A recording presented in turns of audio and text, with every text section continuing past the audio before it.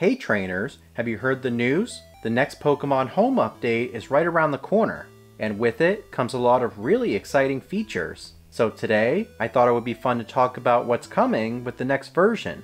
So cue the intro, and let's talk about it.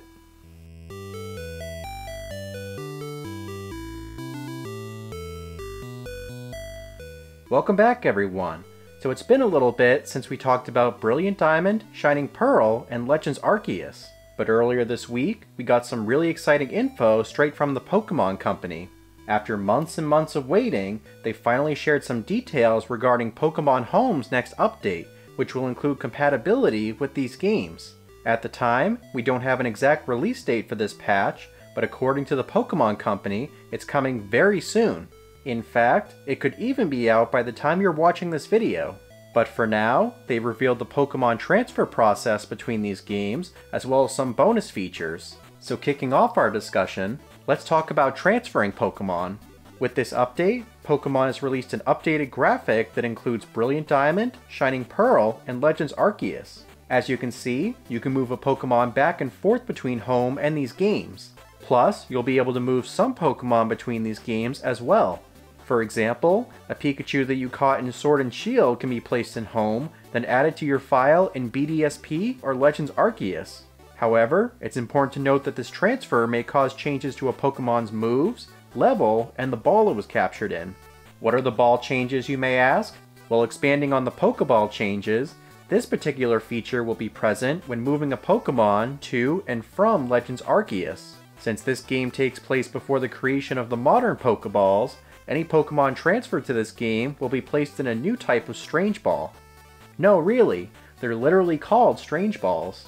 Additionally, Pokemon transferred to BDSP from Arceus will also be placed in Strange Balls. And if you transfer a Pokemon from Arceus to Sword and Shield, then those Pokemon will be placed in Standard Pokeballs. Pretty wild, right? Though it's pretty cool that they're tying this new ball with the Sinnoh region games. It also makes sense that the Pokemon in those old wooden balls would be replaced by the modernized versions in Sword and Shield. Though honestly, I wish there was a way to customize which ball you placed a Pokemon in.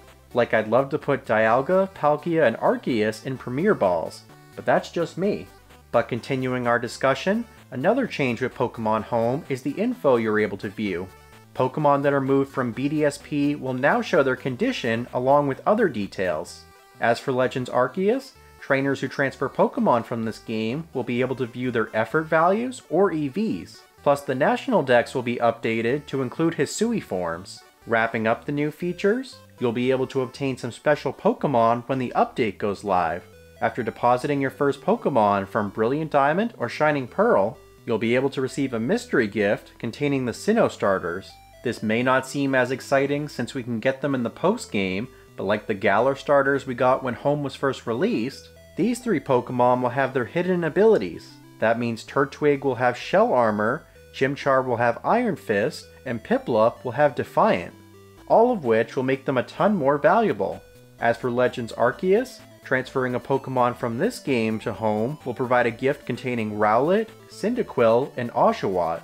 But unlike the Gen 4 starters, these Pokemon won't come with hidden abilities. Instead, their EVs will be maxed out, so they won't require any grit to power up. Now in order to obtain these Pokemon, you'll need to have the mobile version of Pokemon Home. After transferring a Pokemon using the Switch app, open the mystery gift in the mobile version and the Pokemon should be there. And once they're in your box, you can use the Switch app to move them to the game of your choosing, provided they're in that game of course. Also, these gifts don't have a time limit, so there's no rush to get them. Though I wouldn't sleep on it for too long, because these Pokemon will be a lot of fun to use. So all in all, this is a very exciting update for Pokemon Home. I can't wait to move some of my Pokemon into Strange Balls. Also, I'm really glad they're giving us easy access to the 3 Hisui starters, as I still need Oshawott and Cyndaquil for my Pokedex. Plus, I may have accidentally evolved Rowlet and Dartrix before completing their research pages. Oops, but at least I'll have another shot at it now. So trainers, are you ready for this Pokemon Home update? And which new feature are you most excited about? Be sure to let me know down in the comments. And if you like this video, consider giving it a thumbs up and subscribing to the channel. Earlier I mentioned that it's been a bit since we made a BDSP video, but we actually have a video in the works regarding fixes that could bring some new life into those games, so stay tuned for more details on that. But until next time, thank you all so much for watching, we hope you have a great day, and we'll see you all in the next video. Take care.